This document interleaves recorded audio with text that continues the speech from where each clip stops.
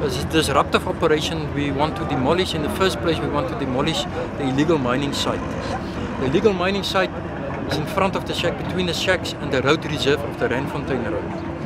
The second phase of the operation is that we want to disconnect all the water, illegal water connections from Joburg Water main pipeline or from the RDP houses to the illegal mining sites where they wash the gold on the James tables, because they use the Joburg water, the water from the Joburg City Council on the James tables, and the illegal electricity connections from the RDP houses to the shacks of the illegal miners.